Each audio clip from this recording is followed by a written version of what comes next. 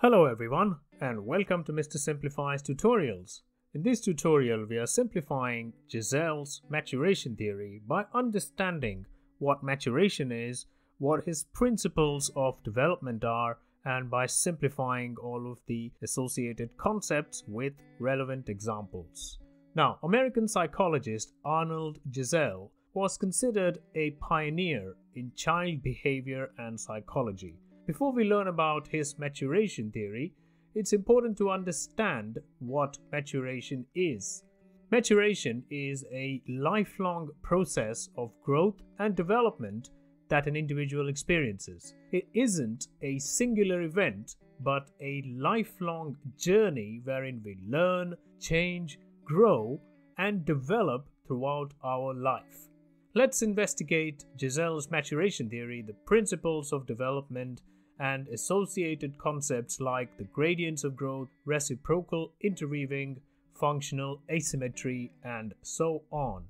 Now, Gesell's maturation theory aligns with the concept of sequential development. This means that every child follows the same sequence of development, although their pace of following the sequence could be varied.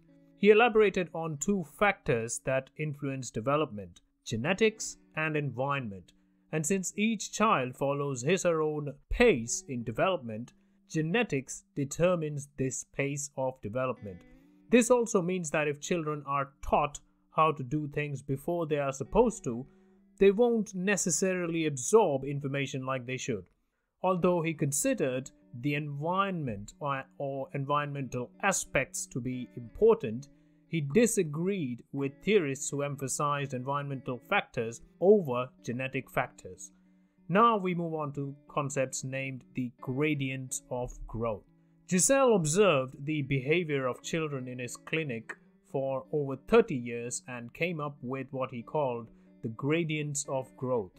Gradients of growth are 10 basic behaviors that all children go through and which are essential for their growth and development. Henniger quoted that Gesell's gradients of growth can be used by teachers to understand if their young students are demonstrating growth and typical behavior. These are motor characteristics like bodily activities, hands, eyes, and the growth of all of these parts, personal hygiene, emotional expression like crying, anger, etc., fears and dreams, self and sex, interpersonal relations like the mother-child relationship, peer relationships, etc., play and pastimes, so these are interests, school life, adjusting to school life, classroom behavior, etc., ethical sense like reacting to punishment, praise, or having a basic sense of good and bad, philosophical outlook, so this is a sense of language, sense of concepts like war and death. Teachers can observe a child's typical growth and development in these areas or gradients or dimensions of development and guide children if growth is lacking in any of these. Now let's look into the important principles of development that he proposed. As we know, Gesell proposed that development of bodily functions, motor functions, happens in an orderly sequence for every child.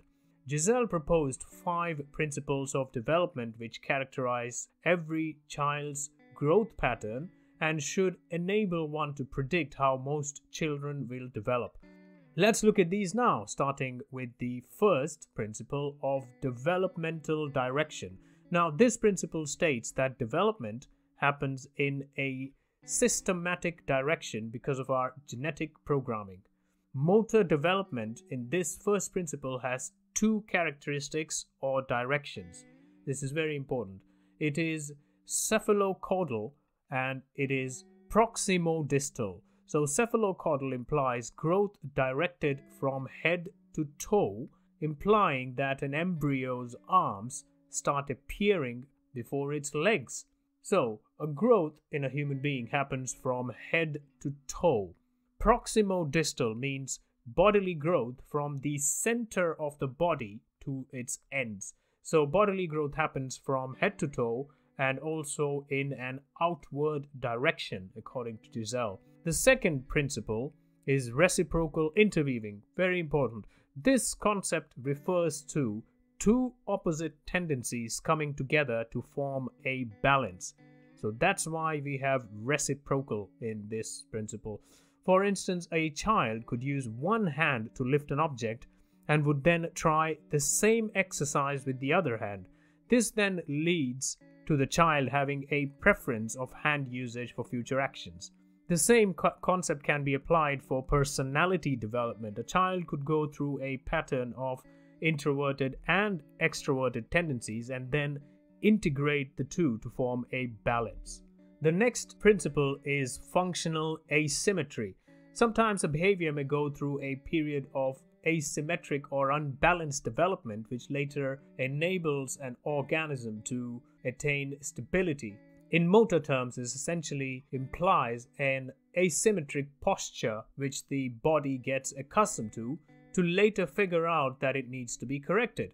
Infants can often demonstrate a tonic neck reflex wherein they turn their head in one direction when sleeping, and they would have the same side arm extended while the other arm rests behind its own back. This is obviously an asymmetric position, and this can often get corrected with the passage of time. The next principle is the principle of self-regulating fluctuation. He proposed that newborns are able to regulate their own patterns and determine their own schedules for eating and sleeping. As they develop, the number of sleeps needed per day and the number of meals needed per day reduces. This type of development happens in a spiral patterns, alternating between equilibrium and disequilibrium while they're learning new things, hence called fluctuations. The next principle is the principle of self-individualizing maturation. This states that children must mature to a certain point before they can progress to learning new skills. For example, a 4-month-old cannot use language to communicate properly because the infant's brain has not matured enough to allow the child to talk. Maturation patterns are genetically programmed, according to Gesell. But a child's environment and the learning that occurs as a result determines if a child will attain optimal development. Now let's understand how Gesell's theory is applied. Gesell's maturation theory is significant in the field of teaching and education. Students will enter the classroom and mature at different rates, as you would understand, and thereby progressing through developmental stages at different times. It is essential that teachers and course designers consider the maturity level of different students when designing lesson plans. Only by teachers doing this will students have the opportunity to reach their full potential.